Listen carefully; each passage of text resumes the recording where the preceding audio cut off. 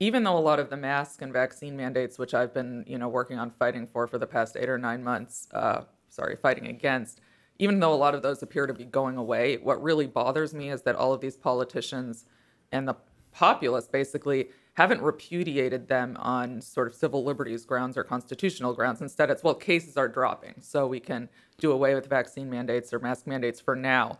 But it's clear that if, cases go up again or there's another pandemic, we can, no matter how severe, we can bring all of these things back. So we're in very scary times, and we live, I think, in a society where a lot of people don't understand freedom and the importance of freedom. Well, what was the tweet you sent me? Freedom now is considered what? Well, white supremacy. Is that the one? Yeah. The Washington Post ran an article saying that freedom was a white supremacist concept. I mean, which is just, I don't know, tell that to Harriet Tubman, but it's just completely ridiculous. Well, I did.